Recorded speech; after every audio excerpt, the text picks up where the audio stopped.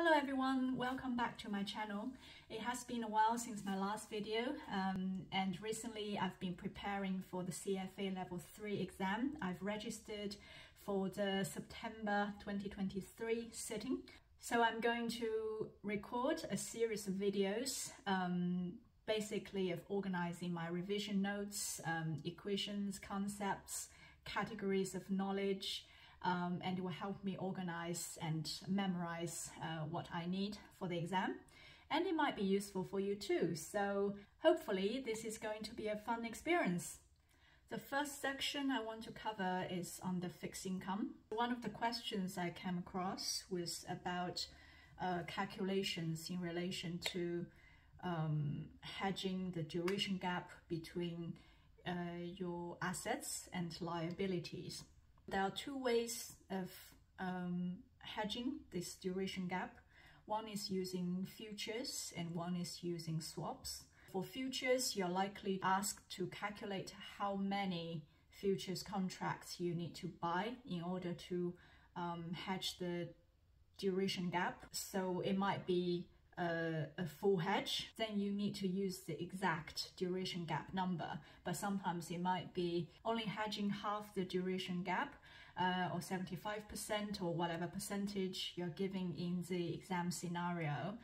Then you just use the percentage multiplied by the full duration gap in your calculation.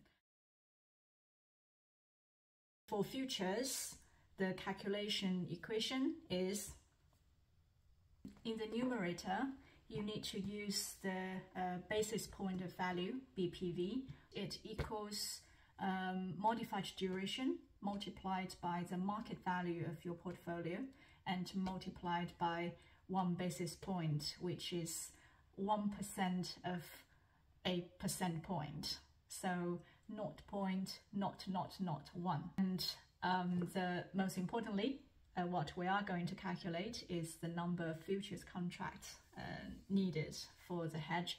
So the number of contract equals your target BPV minus the existing, so the current BPV of your portfolio, divided by the BPV of the futures contract. And one thing to note here is that sometimes the exam problem might give you the actual BPV of the futures contract, or sometimes it might give you the BPV of the CTD bond, which is cheapest to deliver bond.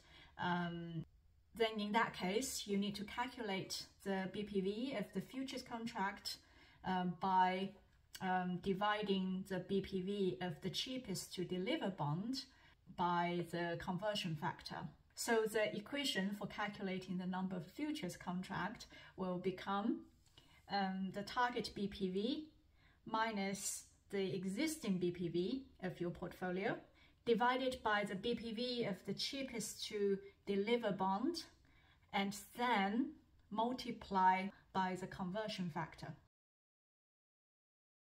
Next, we'll look at swaps. So how to calculate how much is the notional principal we need for the swaps if we are using swaps to hedge the duration gap. And this equation also involves the BPV of your portfolio, of your target, as well as the BPV of the both sides of the swaps. Because if you're using an interest rate swap to hedge the duration gap, you will be both paying a particular interest rate as well as receiving another interest rate. On the receiving end, there will be one BPV, and on the paying end, there is another BPV. You need to then detract the paying end of the BPV from your receiving end of the BPV, and that becomes the denominator of your calculation. And for the numerator, it's the same as the last equation for the futures contract. So you use the target BPV minus the existing portfolio's BPV.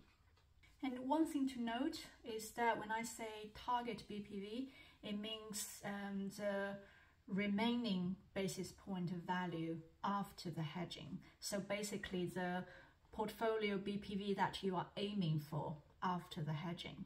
That's it for today. I hope you find it useful, and I hope when I watch it back, it will be helpful to me too before the exam.